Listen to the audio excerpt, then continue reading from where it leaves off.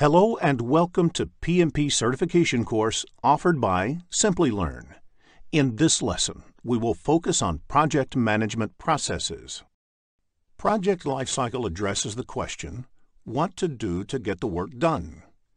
It varies industry-wise. For example, let us look at a typical project lifecycle in a software industry. First, you understand what is required and analyze it as part of the requirement analysis phase. Then, as part of the design phase, you figure out the implementation of it and arrive with the approach.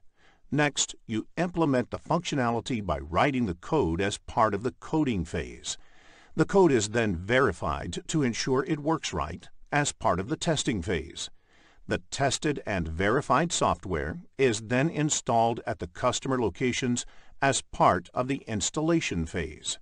After the installation, the system then moves into operations and support phase. The project management process addresses the question, what to do to manage the project? The processes for managing the projects are likely to be the same across industries. For instance, in the develop schedule process, one needs to develop the project schedule, irrespective of the industry or domain you are working. In the next screen, let us understand the project management process groups. The project management processes are divided into 5 process groups. They are Initiating Process Group, Planning Process Group, Executing Process Group, Monitoring and Controlling Process Group, and Closing Process Group. The initiating process happens at the beginning of the project or a phase. The planning, executing, and monitoring and controlling processes go together. Therefore, you plan, execute, and replan based on the execution result. The project closing processes are performed when the project work or a phase within the project is completed. The typical project management process in the closing phase releases resources back to the resource pool so the team members can be assigned to another project. Note the iteration of processes within the phases is dependent on the scale of the projects. Small projects may have only one iteration, whereas bigger projects may have multiple iterations before they enter a new phase. Project management processes are overlapping activities. Let us look at the interaction between these activities in the next screen. Process groups have overlapping activities that occur throughout the project lifecycle. The output of one process group is generally the input to another or a deliverable of the project. For example, Project Management Plan is an output of Planning Process Group and an input to Execution Process Group. Note that production of the plan is not a one-time activity.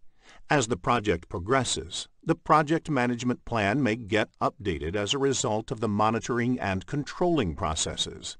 The updated project management plan once again forms an input to the execution process group. In the next screen, we will discuss the project management process group, knowledge area, and project management process mapping. Given on the screen is the list of the 47 project management processes, 10 knowledge areas, and 5 process groups. The table shows how each of them is interrelated. You can see that the project integration management processes can be mapped back to all 5 process groups, while project scope management processes are mapped back to only planning and monitoring process group. Study the table to identify processes under project management and the knowledge area they belong to. All the 47 processes are described in detail in this tutorial.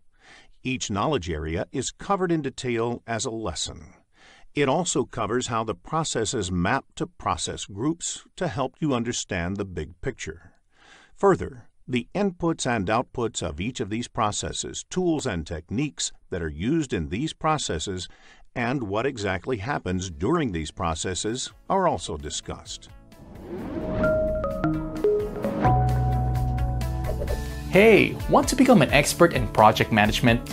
Then subscribe to the Simplilearn channel and click here to watch more such videos. To nerd up and get certified in project management, click here.